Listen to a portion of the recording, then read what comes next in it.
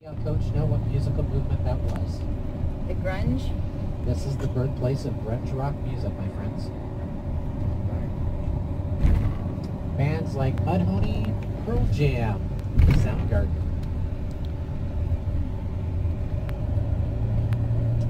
Alice in Chains all frequented the small bars down here to get the groove on.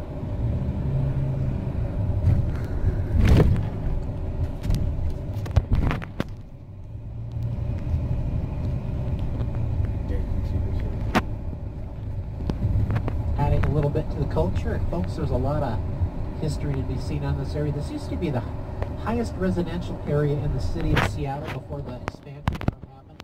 A lot of the old brick buildings still remaining in the town. It has since been displaced by towers everywhere. And here, folks, is First Avenue on our way down to Pike Place Market. I'll give you a little bit of history on Pike Place Market. The market was established in 1914 and has been in continuous operation ever since by edict of the City of Seattle Council. It was established as a place for people downtown to be able to get a fair shake on buying goods and services. And it's one of the oldest continuously operational farmers markets in the United States of America. However, there is one in Pennsylvania that's got us beat by a couple years, having been founded in 1764. An Amish market in Pennsylvania has been running ever since. There are over 40 different places to eat at Pike Place Market. There are 3 different levels that you will soon see on the backside of Pike Place Market. The theme in Pike Place Market are... This comes through the mic every now and then. It makes me feel like I'm some sort of cheesy DJ at a wedding getting a lot of background mic feed going on. Animals in so people would have a clean experience buying their food. And when I say animals, I'm not talking like a service Pomeranian dog or anything. They didn't have those back in the 19-teens. I'm talking bringing your cow or your pig to market. They were not allowed on the front side of the market. So people wouldn't be in contact with any of the, let's say, bodily fluids that come out of the animals, if you will. And as we take a right around the corner, folks, the coach is driving fast. However, because this will take us roughly about 10 to 15 minutes to come to the market, if you need to like grab a shot on the left-hand side of the coach, please get up and take your picture. When people search for the city of Seattle on Google Images, this is one of the first images that will pop up on the first page. The very iconic Pike Place Market. Over 400 people call the Pike Place Market home by living down here renting. I'll show you a couple of my favorite places I like. He worked for the company called John Crawford LLC, and he championed Seattle to keep their historical neighborhoods intact for future generations to be able to enjoy them. In the 1970s, Seattle fell upon a little bit of a recession, and we didn't get our mojo back until the mid-1980s, and Seattle actually was going to tear down the Pike Place Market. This park here is in remembrance of him. The 2 totem poles there, folks, are not done by Northwest Native Indians. They are done by Alaskan and Canadian Indians, a gift to the city. And on the right-hand side of the coach, you'll see the extension of the Pike Place Market.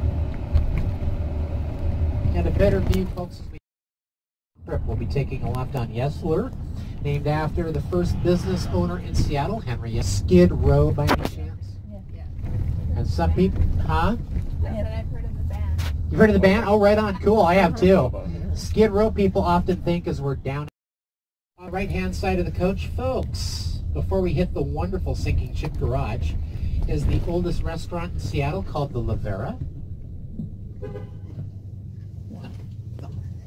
They're not wanting to go. And on the left-hand side of the coach, folks, is the Sinking Ship Garage. Isn't that a beautiful object? With all this wonderful Victorian brick going on, this is Occidental Avenue South, folks, which terminates down at Occidental Square, which will be beneath where they toss the fish. And I did have a guest this last summer from the UK that do.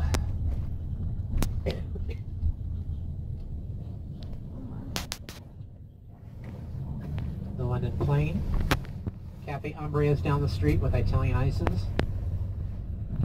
across the street from us is the UPS Waterfall Garden.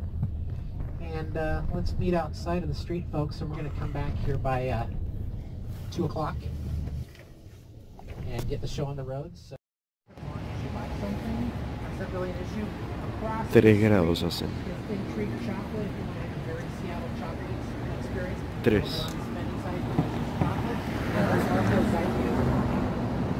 Any other questions that anybody needs answered down here, yes or no?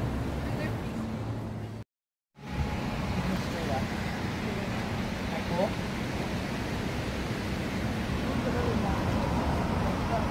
Yep, last summer they just replaced all the sidewalks down there.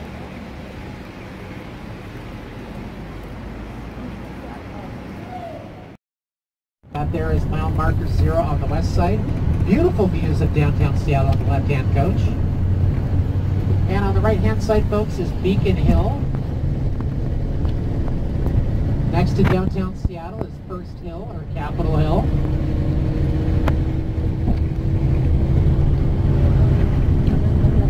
Sí.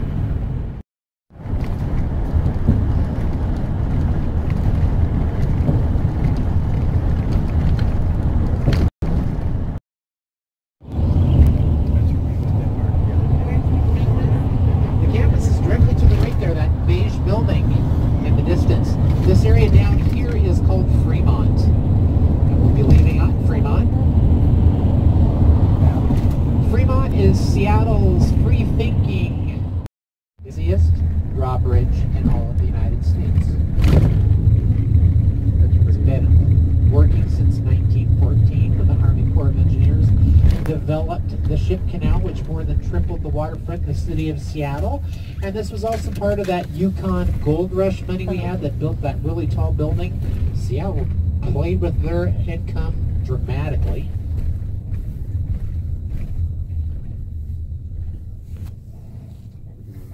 And we'll be heading past the... And this area too, folks, is still fresh water, and it's not salt water until we get past the Ballard Locks.